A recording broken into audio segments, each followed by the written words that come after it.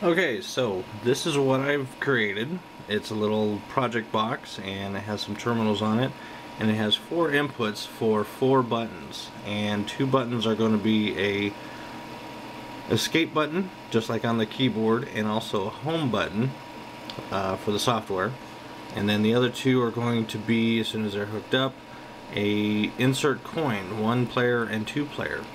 And what it is so far that I have hooked up just to test it and make sure it works is the little arcade button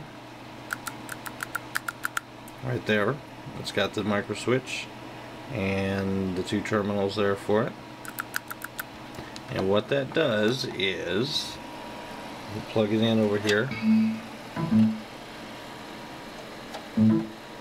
There we go. And it will come up with a little Gamepad Pro.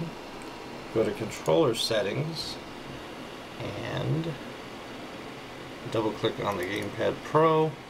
It's going to come up with that window right there, which is the test.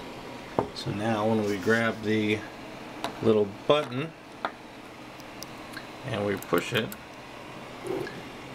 that should go and click that certain one right there. So that is what I'm working on, and like I said, that one will be the start button, and it's all hooked up inside, all wired up and everything to the gamepad. So that's it, and that will be as far as the controls to the arcade. Thanks for watching.